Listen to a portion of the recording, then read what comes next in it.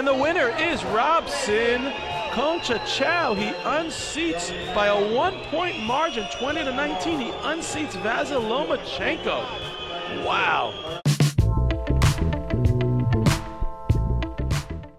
If you guys may wonder who that is, that's Robson Conceição, the fighter who's fighting Shakur Stevenson tonight. For the people that don't know, Robson is a gold medalist who's famously known for beating Oscar Valdez when he was on steroids. Then he got robbed afterwards.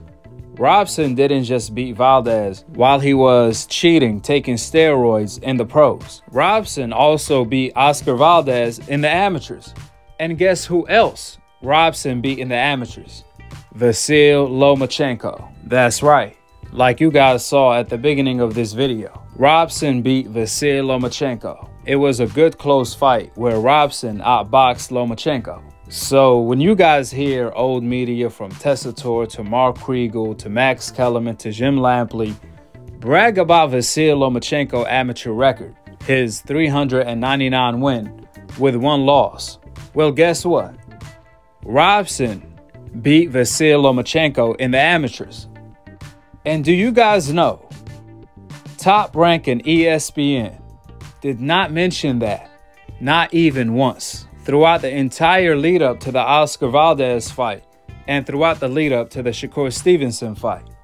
Even though this is the perfect promotional tool to promote the fight between Shakur and Robson, is mention his credentials, especially Robson beating Vasyl Lomachenko in the amateurs. That 1 loss on Lomachenko amateur record, Robson did that to him. He the one that handed Lomachenko a capital L in the amateurs. However, Top Rank and ESPN don't want to talk about it in order to promote their own event. Wait a minute.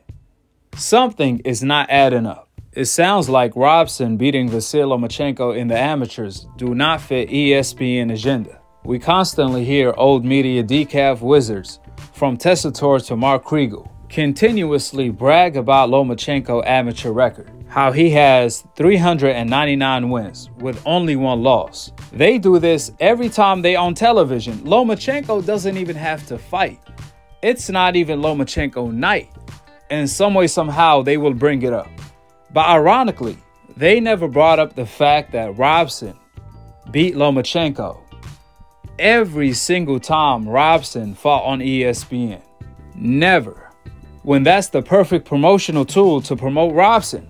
That's like if Robson beat Floyd Mayweather in the pros and ESPN never talked about it every time Robson fought on their network. It doesn't add up. Apparently, Robson don't have the complexion for the connection to get the ultimate protection the way Lomachenko does. Therefore, let's see how biased Mark Kriegel, Tessitore, and everyone that works on ESPN, if once again for the 100th times they do not bring up the fact that Robson beat Lomachenko in the amateurs while he's going up against Shakur Stevenson tonight. Nevertheless, this is going to be a tough fight for Shakur Stevenson, his toughest fight today. My prediction is that Shakur going to win a dominant unanimous decision, but Robson is going to be in the fight. He's going to win a round or 2 most likely, and every single round he's going to be competitive. This is not a walk in the park for Shakur.